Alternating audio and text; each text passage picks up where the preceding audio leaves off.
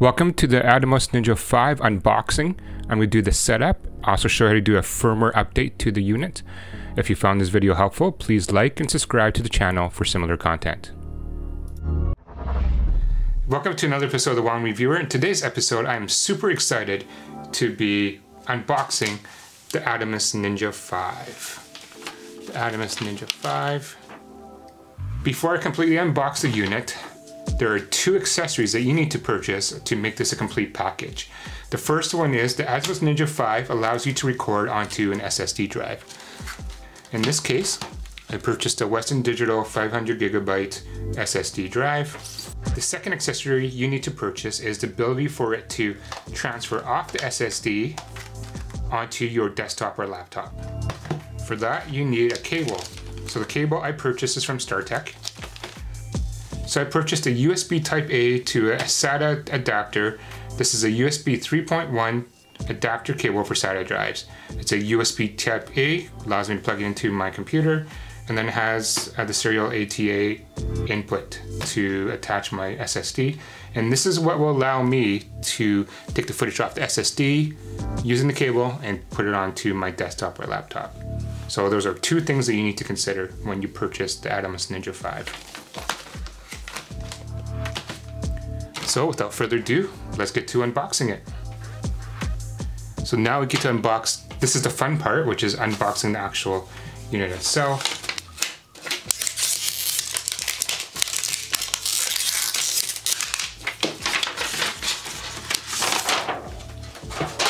Get rid of that.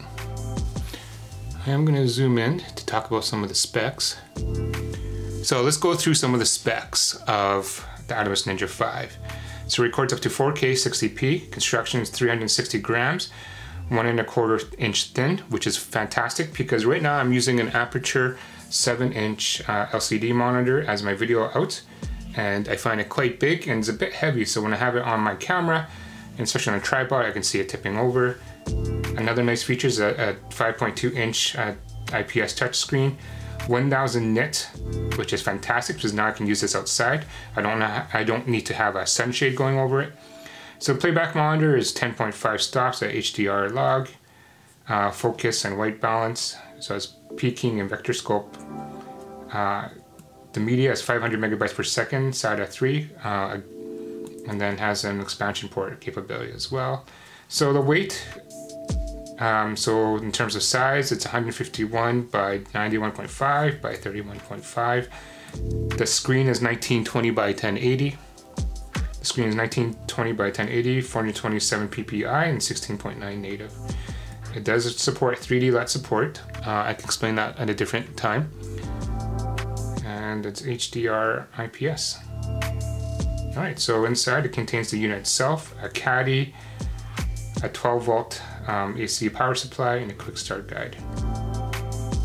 The one thing I'm happy about is it works with ProRes, DS-Jar, Apple, Final Cut Pro, and so forth. So the footage I'm going to be using on this is going to be on my DaVinci Resolve. All right, let's get to unboxing. So it has a nice tab here.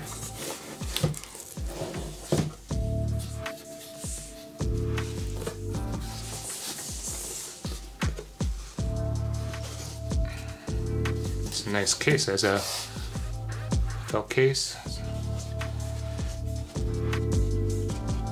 Register for a 3-year warranty. Download the latest Atomos driver, which I will do a video tutorial on how to do that as well as part of this unboxing.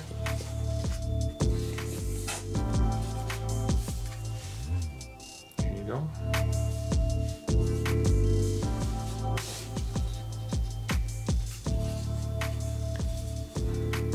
There's the 4-inch screw. You can see there's a fan. If you can see the cop in here, there's actually a heatsink in here as well. This is where you plug in your SSD. I believe this is where you plug in the power supply. On the side is HDMI in, HDMI out. On the other side has the mic inline, headphone jack, a remote. I think that's if you purchase that separately, and the power button. All right. Feels pretty lightweight. Construction feels good. Let's see what else is in the box. I'm gonna put this aside.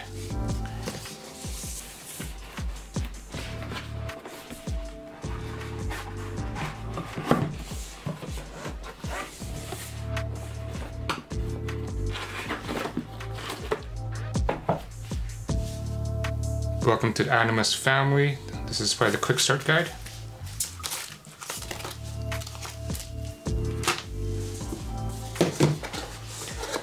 There's 2 boxes in here.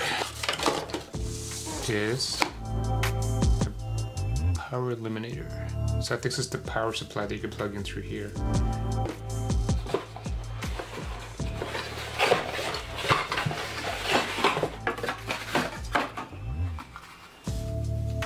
This is this SSD caddy. There's screws. I will show you how to install it in a second. And then the power supply. So,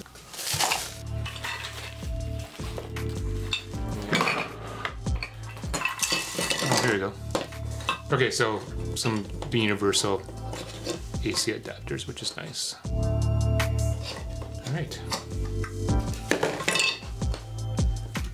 So I'm going to plug this in.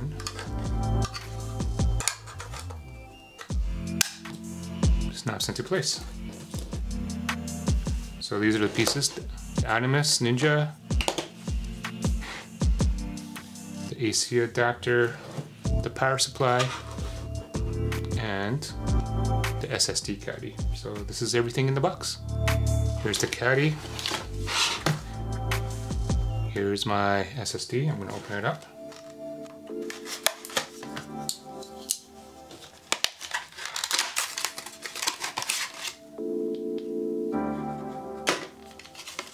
Remove before installing.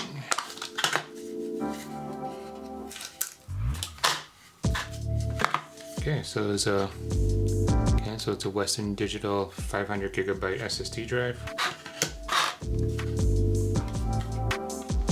I'm gonna try and figure out how to install this. So you just lift it up. Gives you 4 screws. This is my Gerber center drive. This is an amazing multi-tool. I'm gonna do a review on this later. Look at this. So you can see this bottom plate has the serial ATA hole right there. So I'm going to insert it this way. Have it lined up so you can see the serial port coming out. Alright. And then I'm going to put the lid on.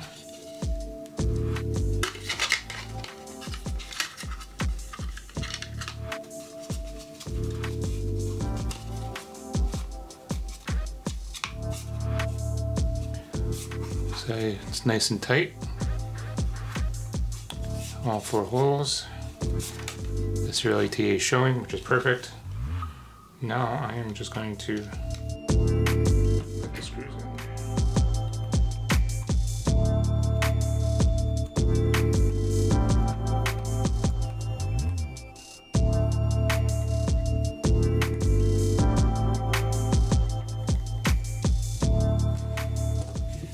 Alright, so now this is done.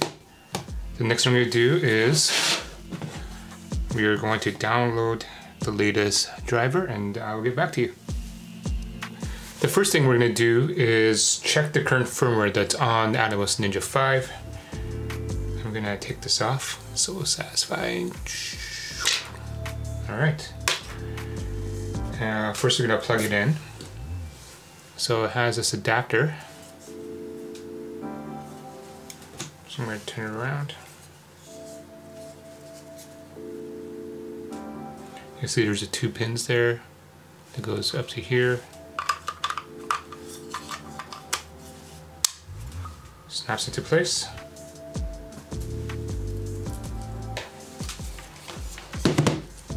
And take this end.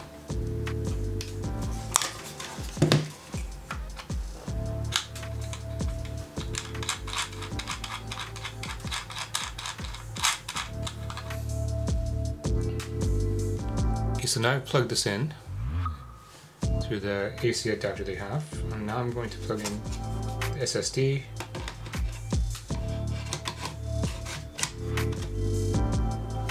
Okay, so one thing to note, when you do use this caddy, the SSD does protrude from the unit itself. So if I look at it this way, you can see that it does stick out. Alright, now everything's plugged in. I'm going to turn it on.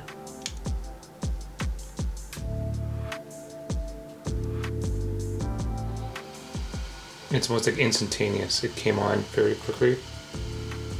First thing I'm going to do is check the firmware. So click on the bottom right hand, scroll through, hit info. You can see the firmware version is 10.1, and the newest version as of as of March 2020, the new version of the firmware is 10.2. So we are going to go and update that. But before I do that, I need to format my card. Format drive. I think it's done.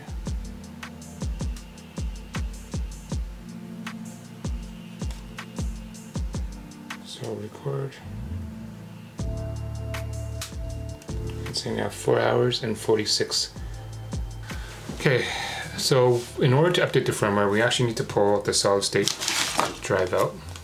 But before I do that, I did talk about the StarTech cable. This is the cable I was referring to. I'm just going to move this unit out of the way. So this is the StarTech USB 3.1 10 gigabytes per second adapter cable for SATA drives. So pull the SSD from here. You just pull it out. There's no button to release. And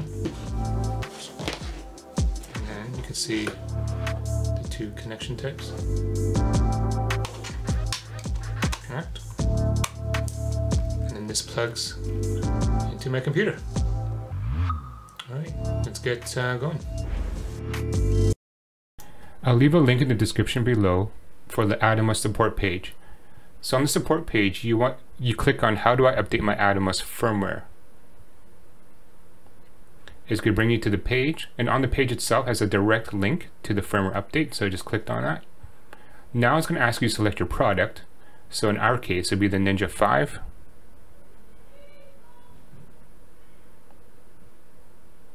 And I'm going to select download firmware update. I'm going to save it to my downloads folder of my desktop. Hit save.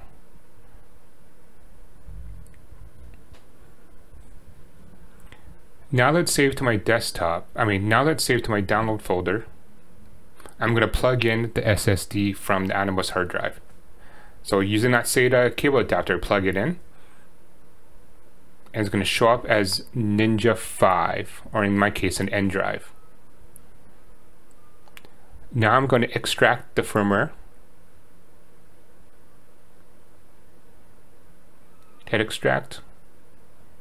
I'm going to double click. So here's the actual firmware itself.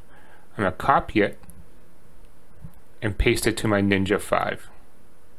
In this case, again, in my case, it's an N drive. Right click, paste, and now it is on my SSD. Now we have to disconnect it from the computer safely so we can plug it back into the Atomos 5. So on the Windows desktop, on the bottom right hand side, there's an up arrow. I'm going to right click and eject ASM105X, which is my hard drive. And that's it. Now we can plug it back into the Atomos drive to update it. Alright, so now I have installed the firmware onto the root of the SSD. Turn this around.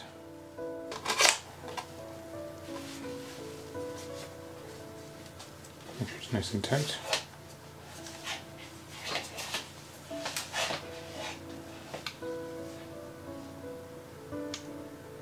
Turn it back on.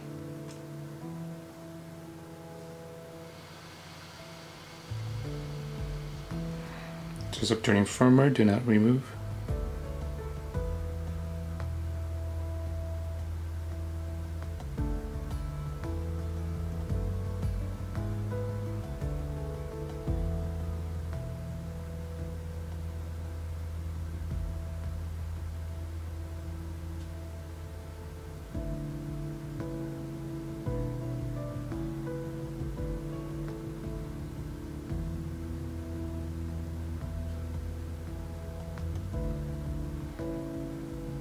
And so it's done. I think from the instructions I read, you have to open it again. You have to turn it on again.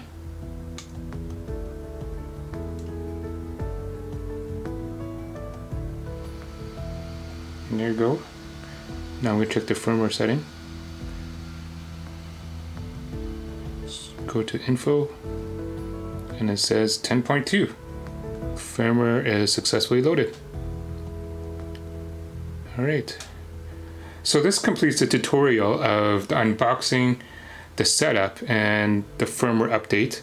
Stay tuned for my next video, which I'm going to talk about like the actual features and functions and using with my XT3. Alright, so thank you for watching, and until next time.